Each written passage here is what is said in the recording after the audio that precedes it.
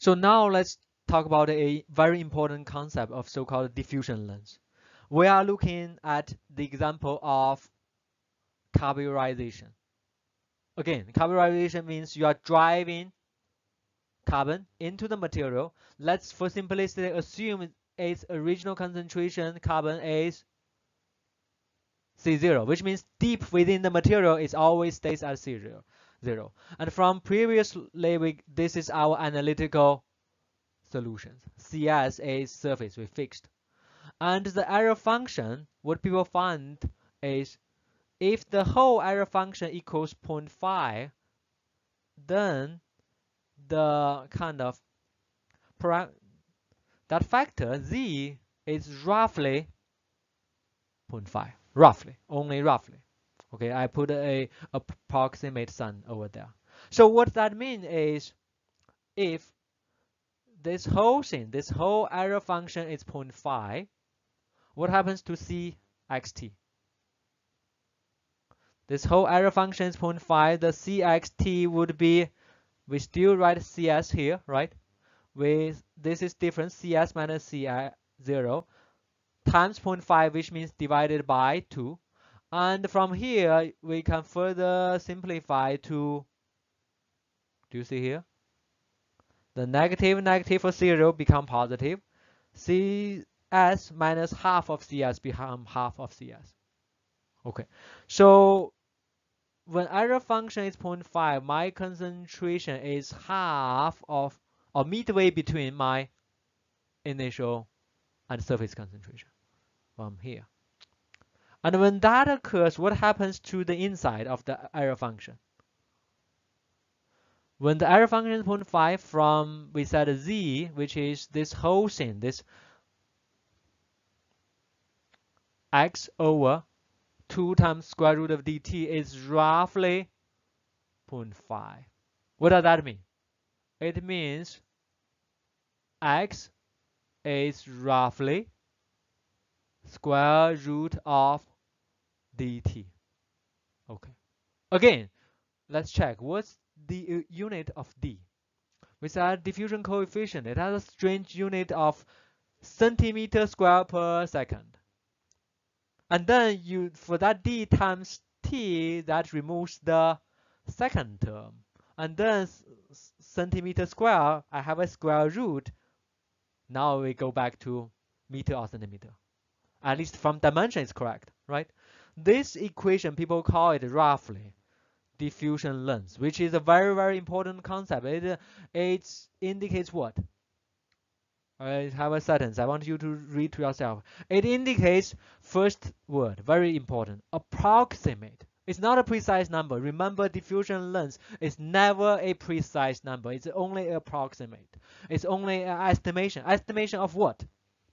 Of so-called the characteristic length. Diffusion length is approximate characteristic length. And what does that length mean? It means within that length, the material got experienced or got significantly impacted by the diffusion. But bear in mind, it's only a estimation. Because sometimes you may see diffusion length defined as 2 times square root dt or some other number. But we are not really concerned whether it's 2 or 4.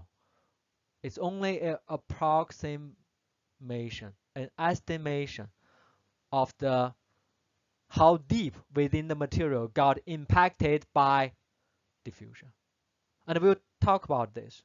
So let's say for our carburization example, our initial concentration is C0. I put high carbon atmosphere, my surface quickly got to CS. And let's say if the local concentration increased to half of this value, which is half midway between the bulk and the surface, I call it significantly impact. So we now at T1, how much of the material got impacted or significantly impacted? It's from here all the way to here. Make sense? Within here, the concentration got at least this value or a little bit higher. Make sense? That's what, okay, when we do diffusion for T1. And then naturally, as you can imagine, when we do it for longer, T2, the impacted region become thicker or deeper. Or put another way, at a deeper location, the concentration increased to the same, what we call the critical. And of course, we do it for even longer, even deeper material got impacted. Make sense? Of course, we have the T1, T2, T3 means the time requested to achieve those concentration profile. And now let's say, for simplicity, T1 corresponds to x1, T2 corresponds to x2. Of course, x2 means, okay, at this location or within this location, the concentration is at least this average value or even higher. Make sense? You see, within x2, the concentration is at least this value or even higher. Beyond this, it's lower. Okay, let's just use this as our criteria. And then, for simplicity, if we say as what we draw, x1 is only roughly half of x2, which is only also x1 is only roughly 1/3 of x3. Okay, so we want to ask, what is the relationship between the T1, T2, and T3? Assuming, again, assuming what?